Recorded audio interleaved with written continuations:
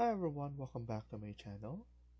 This is a 13-part video series showing you how to create gas station. Let's get started.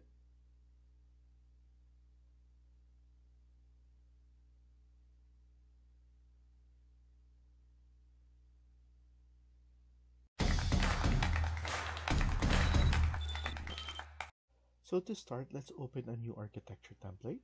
So click on New, go to drop down and look for architecture template. Select that and then press OK.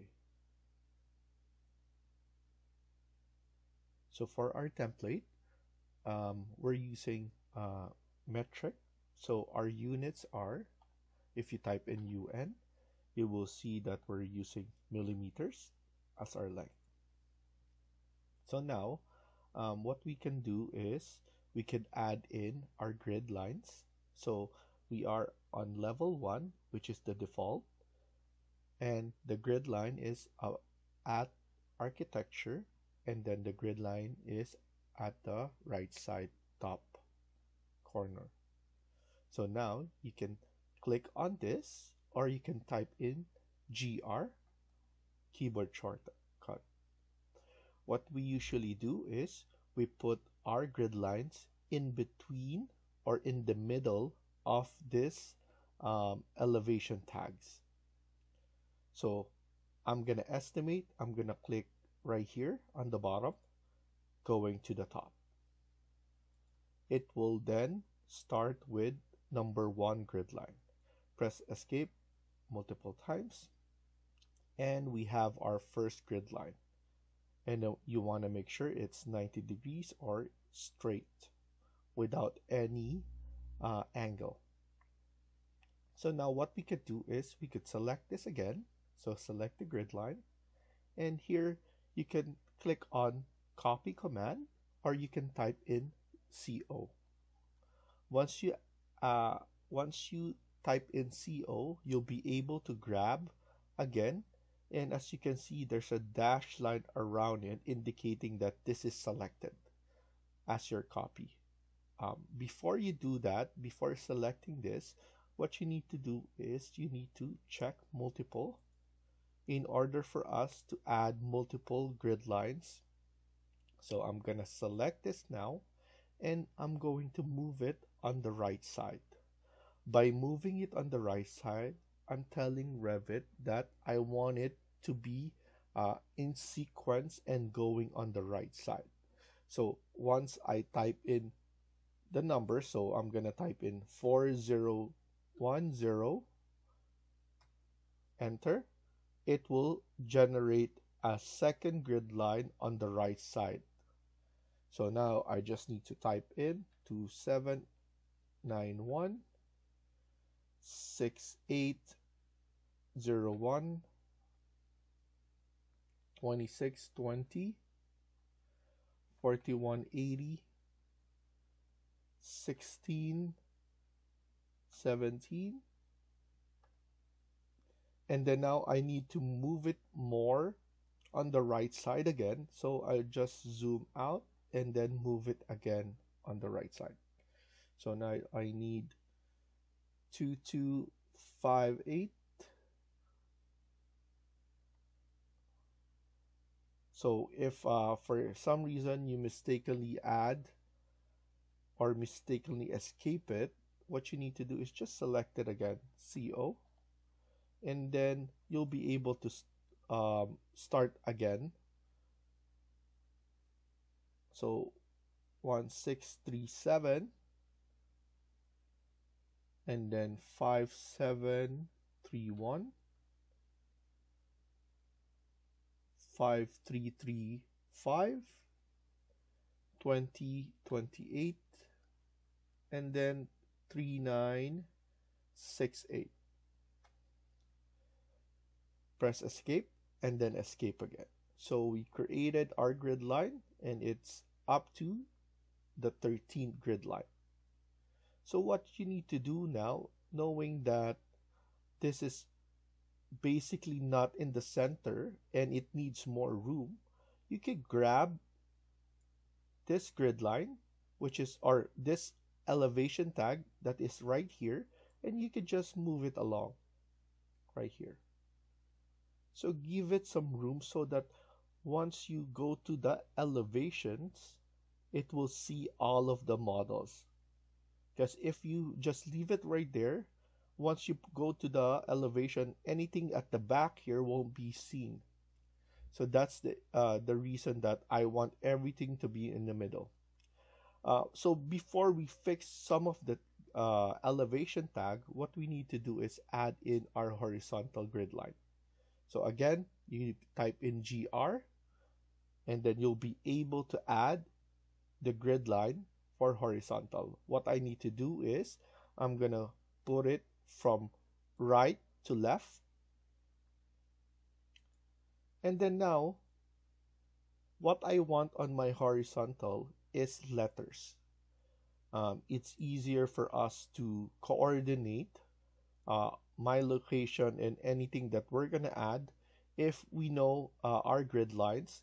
And also another form of grid line is to locate where we're going to put all the columns and all of those stuff. So right here, I'm gonna just zoom in and double click on the grid bubble. I'm going to type in capital A and then press at the space right here.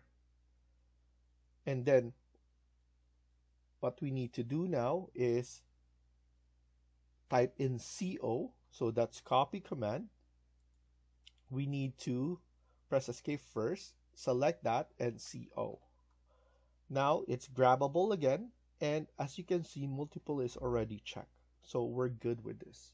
So now I'm just going to pull this one down and zoom out so that we have enough room, and then we just need to keep on typing the numbers. So 21, 24, 1909, 4034, 1823, 2846, and then lastly we're going to put in at 12840, and then press escape and then escape again. And you want to make sure that everything is aligned. And then now what I'm going to do is I'm going to select this one and then grab it and then put it in the midpoint, something like there, in the middle of this. Grab it again and then just eyeball it in the middle. So every grid line is in the middle of this.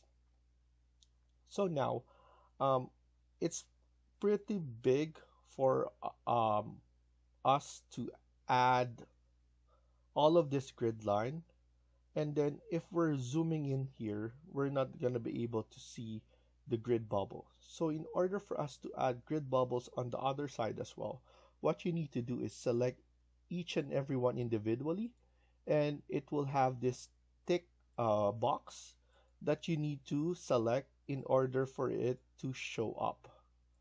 Unfortunately, you need to do that one at a time. There's no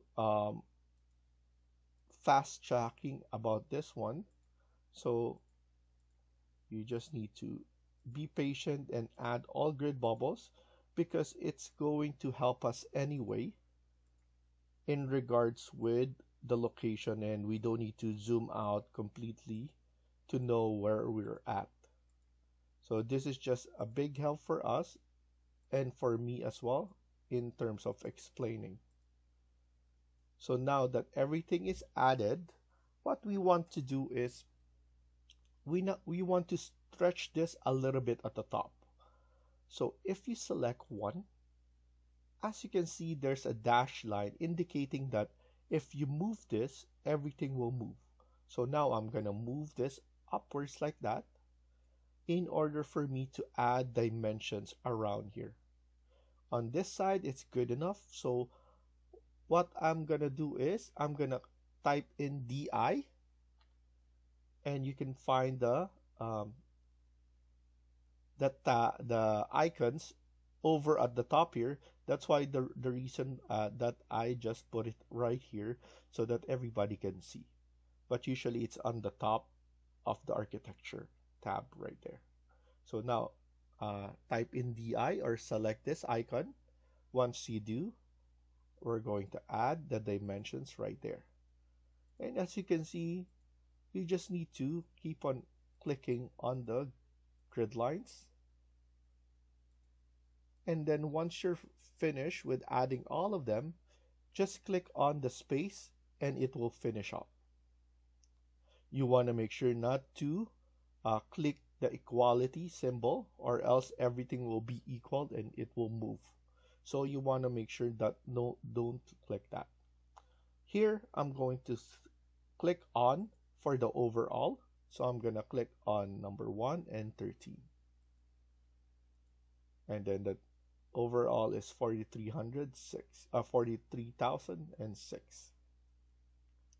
And then here we're going to do the same, selecting all grid lines, all horizontal grid lines. And then once you're done, just aim for the position that you want, and then select it on the space. And then we're going to add the overall as well.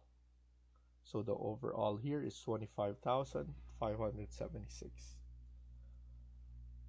So now if we're done with this, what we can do is we could go to our south elevation. We're gonna start on that so that we could set the height of all the things that we're able to add on our gas station. So we're planning to add, of course, the fueling station area. We're also going to add in our convenience store, office center, machine room, electrical room, and some washrooms as well.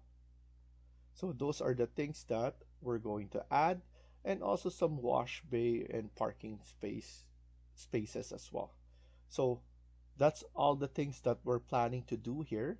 We're gonna make it kind of modern look, if I say, but everything else should be the same. So now let's go to south elevation, double click it right here. The ceiling plan, we're not going to use that, so we could just uncheck that so that it close off. So right here, so before we change any height, what we need to do is expand this level. So now we need to select here and then expand it all the way to the end. I'm just going to undo that for now. Zoom in and then make sure to grab it from right here. And then move it on the side like so. So you want to make sure everything is connected, everything is intersecting, and and then all the levels is showing. So we need to check it on all levels like so. So here we could just expand it a little bit on the side and a little bit right here as well. In the north as well. So now that we finished the south, it's usually mirrored image, so it was fixed as well. South, and then now let's check the west. So it looks like everything is good. Let's go back to south again. And then here, what we're gonna do is we're gonna zoom in here. We're gonna change this name to ground. So I want all caps, ground, and then press yes. So now after that, we have level 2 right here. And then for the height of the convenience store, I'm going to set this up at around 38 or around 3600. So here I'm gonna select here, double click on that, 3600. And then here we're going to change this to top of roof, convenient.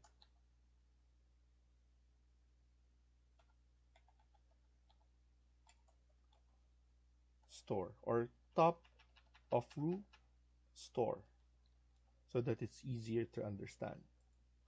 Press yes, and once we change that, it will change on the floor plan name as well. Then we're going to add in another level. So what we can do is go to architecture and then select level. So you can type in LL as well.